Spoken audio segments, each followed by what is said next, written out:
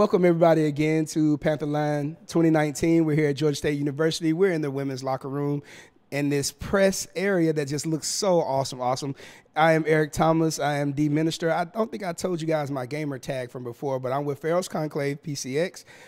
We're here today to talk a little bit more about some things that you might not think about in esports that is now starting to come to the forefront because of the popularity and because of the play that's happening. So I feel a little underdressed here. I didn't wear my suit and tie here, but I brought some of my friends who have their suits and ties. They look very good up here, and I'm going to have them introduce themselves, and I think you're going to learn something today that you'll be able to take with you from here on out. So as I pass the mic again, I want you to introduce yourselves, tell the audience who you're with, and also tell them how did you fall in love with video games.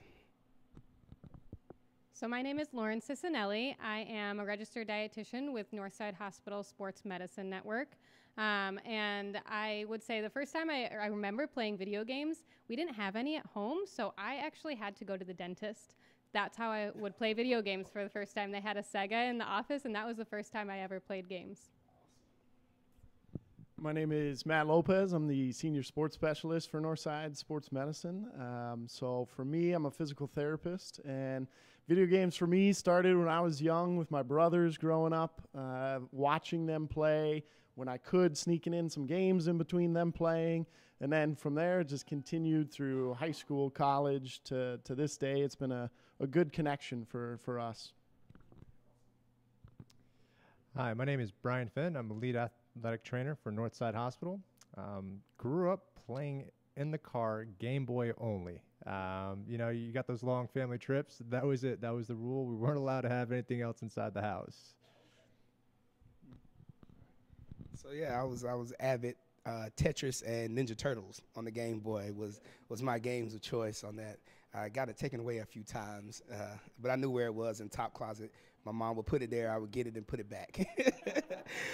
So all right. So I think what everybody's picking up on, we have a kind of a physical, medical type of content that we're going to talk about today. So one of the things that when I educate my parents about bringing their students into esports or bringing the students into video gaming as an industry, they talk about a bunch of the different career pathways, but also talk about some of the things that are now bringing negatives to the industry, if you will. And so I think just like any other sport, and I've said this before, esports mirrors professional sports or traditional sports.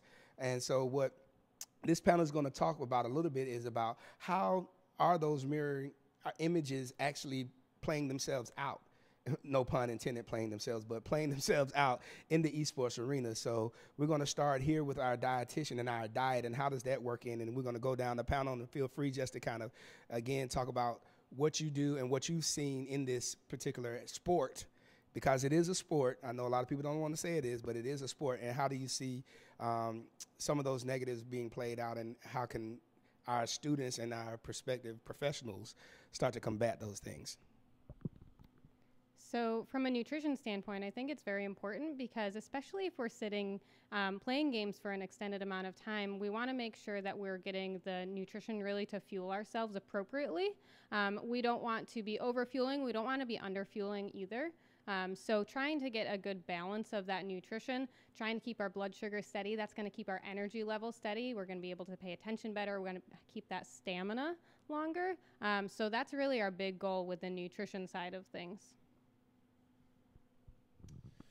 For myself, our division is elite performance therapy. So we do work with elite professional athletes, and that carries over into esports as well, like you mentioned. So the same way that we would treat the Georgia State basketball team, we're going to treat the esports athletes. So what I look at is for those prolonged gaming periods of 8 to 12 hours, it's going to lead to neck pain, back pain, wrist, hand problems.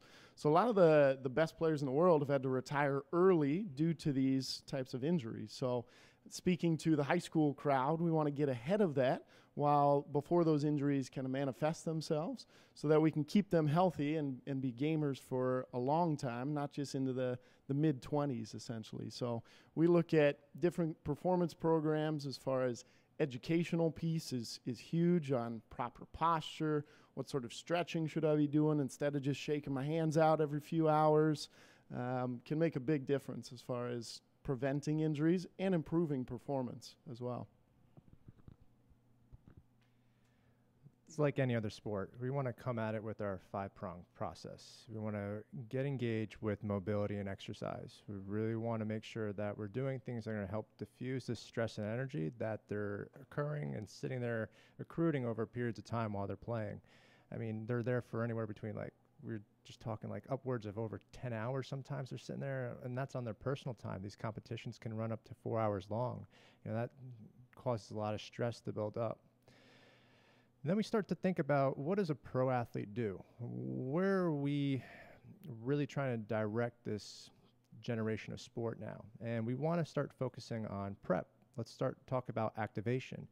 You know, I was just watching, and we were talking about Kovacs a little while ago, and this is eye training stimulus that we're trying to develop better tactics in targeting and shooting. And what we want to draw that kind of simulation to is that of muscle memory. Well, let's say we're taking a track runner, for example. They're going to do something called an A-skip. They're working on their way the foot strikes the ground. We're working the way the eyes move in track. We want to get those assimilations there. You know, there are different stresses for different sports. It's making sure that we're putting in the proper performa to address these stresses that they're going to occur with. Awesome. So even with that, I mean, this is very interesting. I know a lot of parents are on the wavelength of put those games down. You know, you're spending too much time. I know as a parent with my younger children, screen time is a big deal. And so when you talk about that, especially from the dietary side of things, what would be your recommendations for those young people as they're playing these games, or what should happen as they're playing these games? So especially with screen time, we know that actually nutrition may be able to help alleviate some of the eye strain and that side of it. So we do want to make sure that they're getting a healthy diet with a lot of vegetables and fruits. The nutrients, the phytonutrients, the vitamins and minerals in there can actually help support eye health. So we want to make sure that they're getting enough of those. We also want to make sure that the fats in the foods are the healthy fats, because that's going to help prevent dry eye. It can, again, help with that eye strain. So trying to get more of those omega-3, those anti-inflammatory fats, things like salmon, walnuts, flax seeds, chia seeds. Those are all really good sources of omega-3 fatty acids. Great snacks.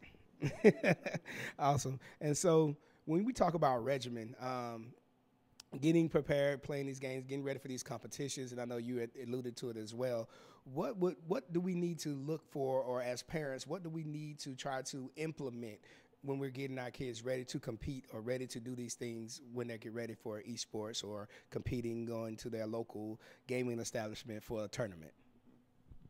It's a great question. It's one that when you look at the spectrum of gaming, we have high school athletes, collegiate, professional, but also recreational gamers. So it's across the whole spectrum, to where the social piece can be a big aspect that I think is important to engage. And we're really working to build a culture with our teams of having proper nutrition, having the proper warm-up, having the proper kind of pieces that are all in play. So as far as what I recommend to our athletes is at least once an hour, you're doing some wrist stretching and some tendon gliding exercises, which are different hand movements that we use to keep the tendons gliding as effectively as possible. Some of these games, you're clicking at an insane rate, to where to maintain that, we got to make sure that the hand and the tendons that are actually gliding through there are working appropriately. So at least once an hour, you should be doing some sort of posture check to see, have I turned into this posture? Okay, let's squeeze the shoulder blades back. Let's add a little chin tuck to it, just to reset every hour. And then at least every 3 hours, trying to get up and be mobile. So whether it's a lap around the basement, whether it's going up and down stairs, going to grab your healthy snack, something to break up those long periods of gaming.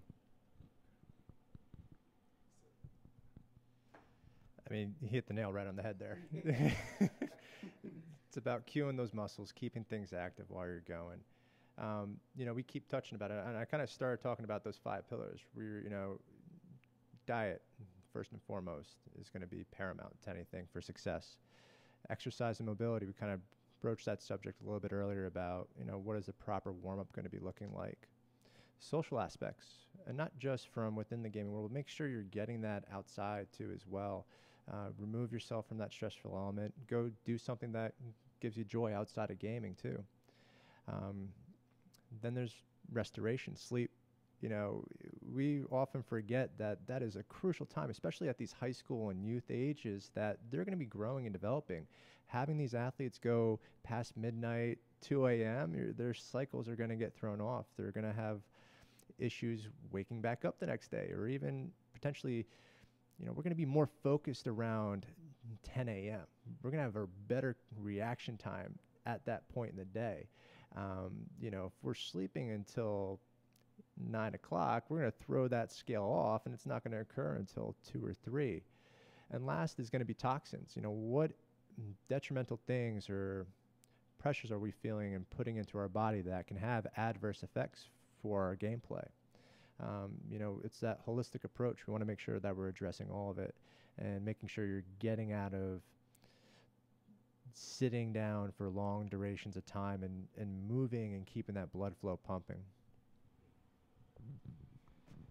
I remember civil engineering was my trade before I started everything, and I remember even in the office at the contracting office, we went away from the desk with the chairs to the desk that could elevate and actually standing. I did a tour of a studio not too long ago, and I went by the offices, and they had the desks that were attached to the treadmills, and so really keeping that motion going as they were doing their different work. And I know that blood flow helps again with creativity, and also helps with again the strategy that in some of these games that a lot of the players have to combat with that as well. And if you were with me earlier, I talked about a lot of team building, but I also talked about a lot of career pathways that are coming about as it relates to this industry that are non-traditional.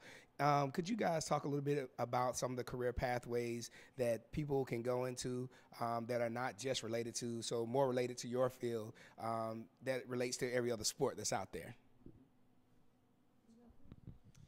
So for a physical therapist, it's a huge field that's really growing. So I first got into sports physical therapy because I really enjoy sports. Same thing could be true of these esports athletes. If that's your passion and you really love doing it, there's other ways to be involved, because same for sports. I'm not a professional athlete, right? Many of us are not. It's the top 1% that are going to play that. Same sort of thing in esports. To get to that professional level is very difficult. But finding ways, if you love esports and medicine, physical therapy is a great way that we're seeing every professional sports team around the country in the major 4 also have a physical therapist attached to them. Esports teams should be no different. So it's prepping the body, soft tissue work, talking through with other professionals, talking to the coaches about sleep schedules and nutrition and that sort of piece. That PT is a very flexible route, and it's very enjoyable. It's a very, again, social kind of interaction as far as a career, which is why a lot of these gamers play esports, is for that social aspect again. So athletic training is kind of like this unknown medical aspect in the healthcare world. Outside of collegiate sports, and professional industries such as football, like we're the person that runs out there when the athlete goes down to assess what that scene is. It's kind of a culmination of EMT skill sets with manual therapy skill sets, and then good diagnostic tools. Within this world, you can take that and mold it to a variety of different sports. Like an ATC has the ability to not only work with the football athlete, but can go and work with a ballerina, can go and work with a swimmer. I had a woman that went and swam the English Channel. I was her medical support for that adventure, so it's keeping an open mind and trying to put your passions into it. So for example, I also have a strength and conditioning background too as well. So sports performance, these are different elements that we're bringing to the table for esports. So you can go and get your CSCS or become even a certified personal trainer and do good research on what the stresses are and now start to apply that to this athlete in specific. It's what you do in any other kind of forum, right? We'd go and research. If I'm working with the NHL, I'm going to see how the hockey body, the stresses are applied and what we can do different to make sure, A, we're going to prevent injury, B, make them better at what they're doing, and C, give them a life that they're going to be happy and longevity in that career with. The other aspect, too, here is sports psych. You know, there's a psychological element, too, to gaming that needs to be addressed and has an opportunity for growth, too, as well, outside of your normal, S&C, athletic training, PT, and basic medical kind of background. And the other piece is our Chief of Sports Medicine, Dr. Vonda Wright. She has been spearheading this kind of esports piece and collaboration with High Res and Northside Medicine. So you think about a physician, or she's a surgeon, orthopedic surgeon. You think about him in the operating room, but she was there last week when we were doing physicals on site with our athletes. So even going the route more traditional of a physician, you can still be involved in this type of arena. I'll touch a little bit on nutrition as well. So from a nutrition standpoint, dietitians are very diverse. Their dietitians are employed in the hospital setting, in food banks, in community outreach programs, in sports as well. So, and sports is a growing area for dietitians. So more and more professional teams, college teams, even high school teams are employing dietitians on their staff. And this is definitely one of those areas where nutrition can make a big difference for the longevity, for the health and performance of these athletes. I mean, I'm just taken aback, and I hope you guys are hearing this information that, some of the, non-traditional, and I like to use that word, non-traditional, because esports is a non-traditional sport. There are non-traditional career pathways inside of esports. And if I could put on my coaching hat, I coached baseball, I played baseball, football. This is probably about 50 pounds ago. But just understanding that and kind of seeing some of the recent trends now with more and more of the kids that I work with playing the same sport all year long. How have y'all seen that in relation to esports coming about as a negative impact on the players? That's your typical chronic use injury. So, I mean, that plagues anybody, like you were saying, that sticks that single sport. You need to cross it variety of different planes. So if you're doing esports in your non-traditional sports setting, doesn't mean you can't play baseball. It doesn't mean you can't play soccer. You want to do other things that are going to challenge your body to prevent you from falling into this continuum of repetition. Now we're starting to get those other muscles that work off of each other. If I'm playing that sport and I'm on the computer all day and I get that, that turtle hunch that Matt demonstrated a moment ago, this has ramifications. Muscles in my body aren't working. You know what? Other muscles aren't able to turn off as a result. So we want to do something to contrast that. Maybe I start swimming to start working on my back a little bit more, and that will help encourage my posture. Kind of find something that you're passionate about and go for it and have some fun with it. That's the big thing, is to make sure mentally you're challenged and engaged too as well.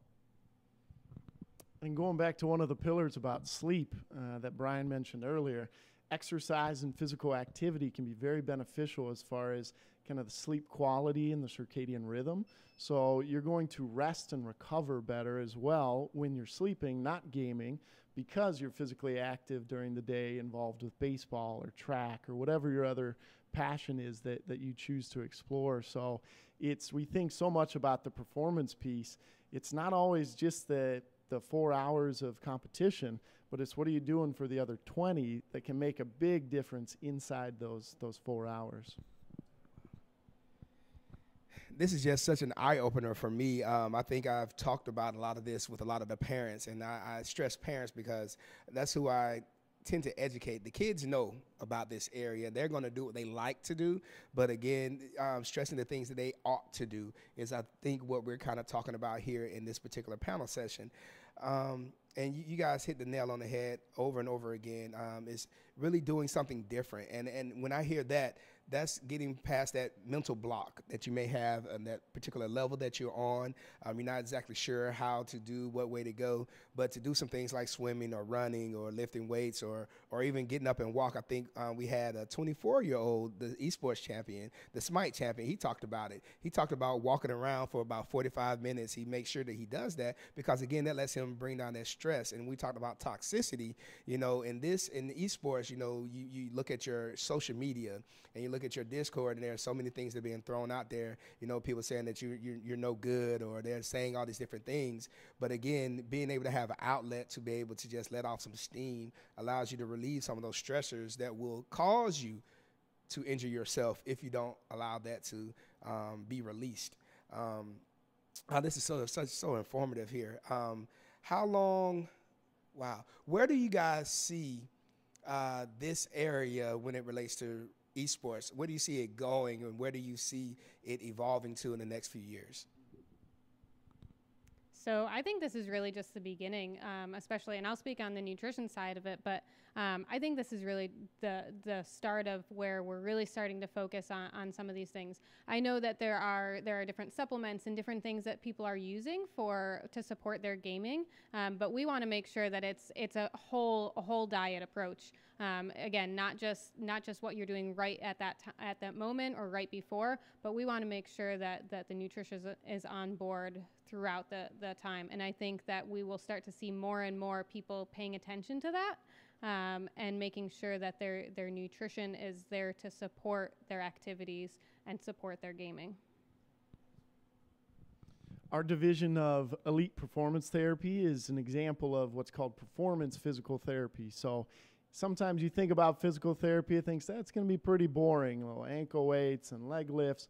It actually can be a very engaging activity, and it's something that professional sports has embraced, and professional esports is going to as well. So I see into the future that each team will have a healthcare system like Northside Hospital that they will be affiliated with to make sure off the field, essentially, they're getting the care that they need, whether it's soft tissue or stretching or recovery, all of those different pieces that each team will have a designated provider for that.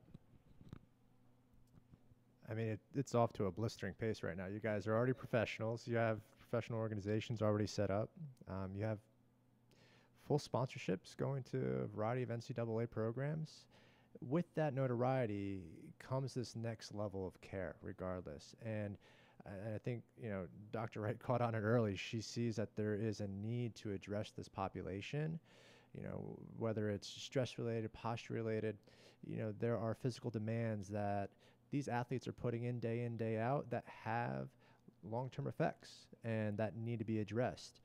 And with that, you're going to see increased care by both having a proper medical staff being provided to them, both from the high school element, because now they have high school athletic trainers that they can go see while they're in school, right? And then they make it to college, and then they can go see, again, an athletic trainer or PT in that setting too as well. Even a dietitian is probably on staff. I know they are on staff with these organizations. So now it's just making it the social norm, showing them that they are maybe a non-traditional athlete, but they still get all the same rights as any other program does. They are still entitled to go and get these different things that their body's telling them they're having an issue. They can still go get seen at high-level doctors and practitioners to make sure that they're getting the proper care. And it's just going to jump off from here. I mean, there's over 600 million or something type of viewers on these games. ESPN Plus, I was watching the other day, it's here, and it's only going to grow. And you're going to see these other programs, these other institutions start to recognize it very quickly. It's refreshing for me. When you were talking about the viewership, I mean, I said it before. You talk about the Super Bowl, you talk about the NCAA tournament, you talk about NBA tournament, you talk about MLB World Series. The viewership for a lot of these competitions right now are eclipsing those by leaps and bounds. And so, but that also talks about those who are engaging. So from a professional side, we talked about earlier, you have your elite athletes, but you have your I like to call them your community athlete. And they're playing as well. They're putting in just as many hours. They're doing a lot of the same things. But again, and I think some of the teams don't know that they have that access that you were talking about to those same professionals to help to make sure that they're competing at their highest level, or just making sure that they are maintaining their health. I think that's one of the things that we're really talking about here, and I want to make sure that you guys out there know and understand that, you know, health is where it is. I mean, if you're sick, you can't play. So if you want to play, you have to be healthy. So that's what you're eating. That's how you're playing. That's what you're doing in between your play. Sleep is very important. I have a 5-year-old right now. We call him our college student. He doesn't want to sleep at night. He just stays up, and he waits us out. But we let him know that he's always growing and developing in his sleep. And because in esports you can become professional at a younger age, I think that's, again, very, very important with their cognitive development as well. So just seeing where these jumping off points are for career pathways, things that you have to start thinking about. We don't know. Esports is still forming, so we don't know what those repetitive injuries or that movement is going to bring to what that, you talked about the psyche, what the mental health is going to be from all these players playing these games for as long as they've been playing these games. So those things are just now coming out when it comes to football, baseball, and basketball. They're seeing what those repetitive injuries are now, what's happening with that, with the concussions and things of that nature. So just because it looks harmless, it's a video game, that doesn't mean it's not harming us. We don't know prolonged eye exposure, what that's actually doing. So again, we have to do the dietary things, the physical things, the preparation things that are going to help us to just survive longer in a career that we want to be in, or just to have fun. You still love playing games. We want you to continue to love playing games. We want to get you to a point where you can play games forever. We don't want you to get to a point where you got to put down the controller because you can't even pick it up because your fingers don't work anymore. So we want to make sure you guys are doing that. Last thing, is there any programs or anything you guys have going on where some of these parents can go check out to get some more about the information about this, or they can start plugging in? We are, like you say, education is a huge piece, and we're on the cutting edge right now. So we're still developing kind of all of the proper programming and what the best nutrition is and all of these pieces, and putting that into one package. Northside Hospital Sports Medicine does have a website, sportsmedicine.northside.com. So that's an area that if you're interested in seeing one of our providers, we're happy to bring you in. We speak your language. We understand what's you're passionate about and how to best help you, like you say. So as we look into what's the best research to do to find out what is the long-term effects of gaming for 8 to 12 hours a day, that's exactly what we're doing right now, and that's a big ask of us. Of we have to educate our colleagues as well, because there's not a lot of healthcare professionals doing this yet. So that's kind of our professional responsibility to bring that out. Like knowing claw position versus a palm position while you're on a mouse, or like that's huge. And being able to talk to the athlete is paramount in making sure that they're getting the recovery necessary. You know, just posture. We're compiling information. We're putting data together. That was one of the reasons why we decided to partner with Skillshot, why we're investing into these different groups, is because we want to learn more. We need to figure it out. Like, should these kids be wearing blue lenses while they're watching these screens to help decrease the eye fatigue? You know, what are the ramifications of this reflection taking place? You know, posture is a huge thing. You know, if they're playing on the keyboard or they're slouching, and what does that do to their left hip mobility compared to their right hip mobility? You know, don't be afraid to turn off the social media and go out and go lose yourself in some wilderness someplace else. You know, I read an article the other day about in Japan, they'll write prescriptions for tree soaking. Have you heard about this? You go out for 30 minutes at a time to go and just be in nature and to be around things that aren't overstimulating you, to help reset. And that is necessary. Too much of a good thing is a bad thing, you know, and we are creatures of habit. And this goes for anything, any sport, any pleasure. It's about balance in life. And the quicker that we can realize that, the longer your career will be.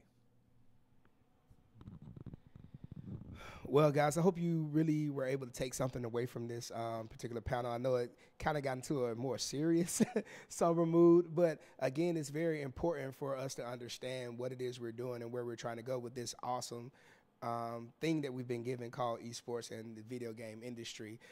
So just again, make sure that you're thinking holistic, the whole person. It's from beginning to end. You want to play games, you want to live a life, you want to do all these different things. And so there are things that we all have to do and to make sure that we're able to do it effectively and for a long time. So thank you guys again. I'm Erich Thomas. I'm with Pharaoh's Conclave. And so when you guys, make sure you check out Northside and see what they're doing. I think they're doing some amazing things, and you're going to see this become a part of esports in the vernacular of esports as we go forward. So thanks again.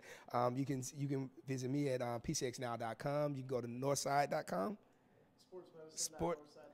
Sportsmedicine.northside.com. See, I'm pretty good. I got a pretty good memory. I've been working on it, guys. But guys, thank you again so much for this information. I think you've helped a lot of parents to see a different light on different things. And I hope you also inspired some young people who wanted to be a nurse, wanted to be a physician, who wanted to get into some other fields besides, and they were just trying to figure out, well, how can I still be a part of the video game industry and part of esports? So thanks again. Again, we're here at Georgia State University, Pantherland 2019. So please make sure you guys continue to play well, and be healthy.